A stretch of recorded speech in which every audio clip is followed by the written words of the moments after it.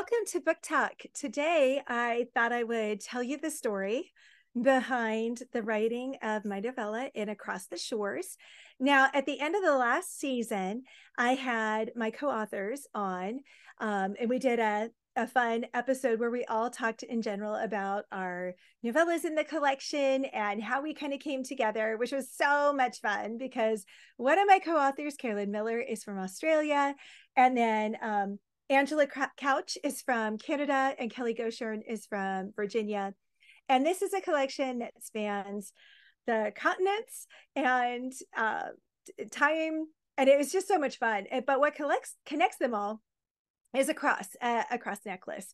And I loved it. And I always have to check because it's Across the Shores. And then my novella is called Love Along the Shores. I made the title way too close to the title for the collection. But mine is the last one in this collection. And they asked me to write that one because it's set during World War II. And so all of these have the idea of there's a different time. They're connected kind of by family, but really by this necklace that is sent to different women. And the idea with mine was when they asked me if I would do something along World War II, number one, I was honored to be asked to be part of the collection. But number two, it was really fun because it had been a while since I had written World War II. So I was excited to get to go back to that time period because it's one that's near and dear to my heart. I love finding and highlighting those stories that are set during that pivotal time. And I know there are many, and World War II may not be yours, but for me, that's always been one that I just really love and appreciate. Probably because my grandparents were young adults during that time. So one of my grandpas actually served at the Pentagon during World War II. He was married and had a son, and he was separated from his wife and son while he was at the Pentagon. And then my other grandpa was drafted 4 times, and each time he was sent home because he was the only son of a farmer. And so he was sent home, and that actually became part of the foundation for my first novel, Canteen Dreams, and the hero's journey. You know, what would it be like to want to serve and be prohibited from serving when you're surrounded by men who are being drafted and being sent? And so that kind of became like this whole question of, you know, how would you handle that? And what would that do to you if you were in that kind of situation? So I think that's part of the reason why I'm drawn to that, because it is kind of, it's near history, but it's historical, especially now that we're, 80 years from those events. And I think it's so important to capture them. So when I was asked to be part of it, because I was writing 4 books last year, I knew it had to be something that I was like, I'd love to do it as long as I can pull out this idea I've had.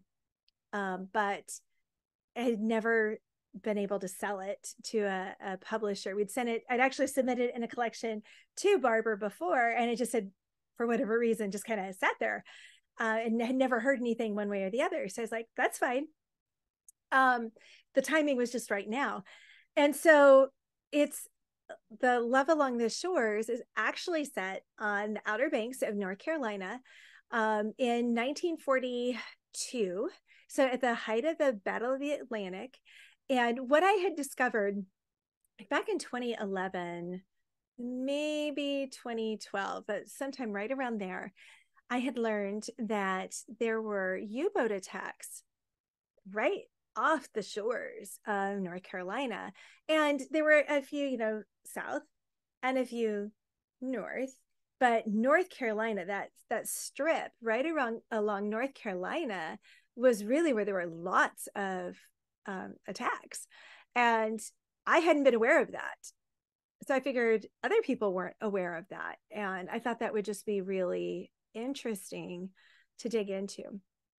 And so because of that, I knew the hero was going to be in the Coast Guard. The heroine was a little fuzzier to me, just because at that time in the war, there weren't all the auxiliary women's services that would kind of appear in 43 and 44 and definitely be in place by 45. It was just too early in the war for a lot of that to have been formed. And so, I mean, they were just kind of starting. And so I was like, and this had to be because of when the attacks were happening, when the sinkings were happening, there was a very tight time frame. So I was really restricted. In fact, there's one deviation I made, and I had one of the editors go, "Why did you change?" It was like, I just needed to make this one historical change. And I had this book, U-Boats Off the Outer Banks, was really, really helpful for me. And you can see I made all kinds of dog-eared pages and was highlighting and underlining things because this was just fantastic. Like, there's a photo of an Enigma machine that was discovered on the floor of, that was recovered from one of the U-boats that was attacked and stuff. And so it was a really fantastic, but we know when different boats were torpedoed. So there's an exact date, and we know which boat went down and where it went down and where any people who were recovered from it, which port they were taken to. And so there's one that I had it go to a different port because I just needed it to for the purpose of the story. But I put it in the author note and I explained why I changed it. The editor, one of the line editors, was like, "I just don't know why you're doing this." I was like, "It's fine. It's fine. I'll tell the readers why." But because I knew it was not going to be on the Outer Banks of North Carolina, one of the really interesting things for me as I was writing Love Along the Shores was I kept moving which of the Outer Banks islands the story was going to happen on, because I kept researching. I did so much research, and I would be like, okay, so I think it's going to be on this island. And I'd start writing like it was going to be on that island. And I get into it a little bit and be like, no, that's still not quite the right island. And so then I do a little more research, and then I'd move it south. And so then I'd have to go in and I'd have to change things because the island was set up differently, and there were different things on that island, and there were different, torpedo boats around that island. And so everything would have to shift. And so what took the longest when writing this book was getting the right island. And it was so funny to me how I'm like, good grief, I just had to change the island again. And I think I had to change it like 3 or 4 times. So it was just crazy, absolutely crazy. But it just made me laugh because I've never really had that happen before. Every other time it's been like, okay, this is where the book's set. Either a couple of times I've created a town, or other times it's been like it's in Lincoln, Nebraska, or it's in Old Town Alexandria in Virginia, or it's in a very defined place. And so this time it was just that I had to keep shifting it so that I could get it close enough to where the action, in a sense, was happening, so that people could have seen the explosions, that the oil from the torpedoed boats would have washed up on the shores, because that was happening in specific places. And the more research I did, the more I'd be like, yep, that wouldn't have been happening on that island at the time I needed it to. It would have been happening there at a different point in time. And so I'm like, that doesn't work. And so I'd have to shift. And so then that changes key points in the story, because then everything else shifts as well. And so it was just really kind of funny and different.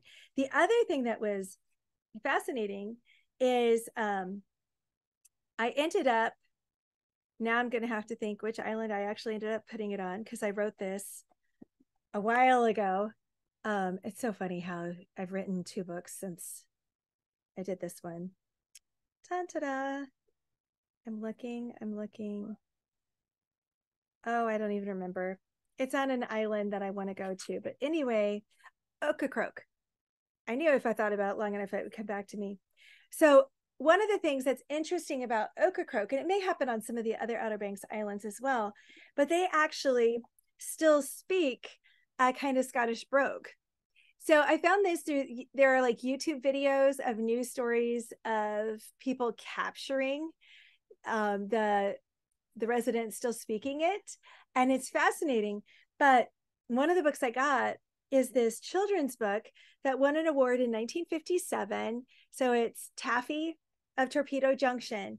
And it's set, you know, like during World War II. But one of the fun things about it is the characters actually talk in that brogue. And so I could pull out some of, okay, what would that have been like at the time, as well as then listening to the documentaries from 10, 15 years ago, and trying to capture, okay, so what might that sound like? And trying to kind of find that middle ground between the two. Excuse me. And so that's where the research becomes really, really important. And so books like this, the U-boats off the Outer Banks, and just the amount of copious research that the author Jim Bunch had done was so, so helpful. And I just love looking at like the bibliography and seeing all of the resources that he relied on. And then something like a children's novel that's more historic because it was written in 1956 and then won a North Carolina award in 1957.